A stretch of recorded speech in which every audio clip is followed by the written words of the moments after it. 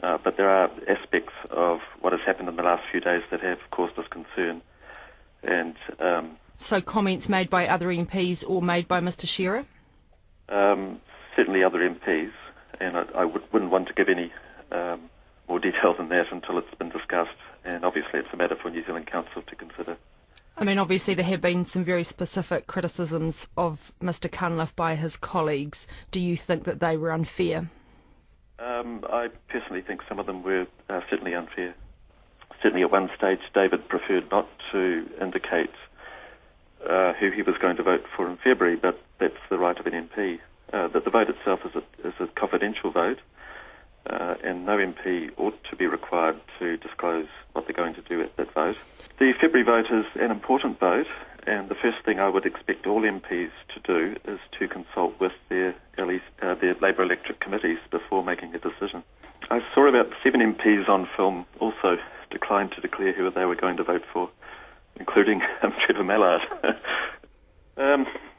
All I can say is that I would be disappointed if any MP committed to an important vote, such as an important vote as the leadership vote, before talking to their LECs. So I don't see anything wrong with what they did. As the Newland LEC, will you be endorsing Mr Shearer or encouraging Mr Cunliffe to endorse Mr Shearer in February? I couldn't say. We haven't even discussed that now, and obviously February is a while away, and we would have to talk about it. Would the LEC like to see Mr Cunliffe installed as leader? Members of the LEC have a great deal of loyalty to David. That's all that I could say about that. You have talked about him being a very good performer, with leadership potential.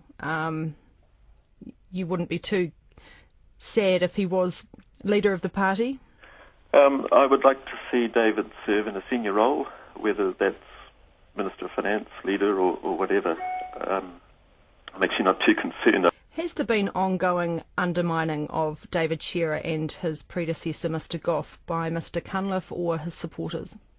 That's a meme that's been built up in the media for quite a while, and I've looked intently at it, and I'm still struggling to find evidence about it. There's talk about David undermining Goff in the last campaign. The evidence there is Goff not recalling a figure during the middle of a debate, and it seems to me that Phil just forgot the figure. The figure had been available for months, but somehow a simple mistake like that is converted into evidence that David is trying to undermine him, and I'm deeply concerned that there is an element within the party that has been trying to effectively sabotage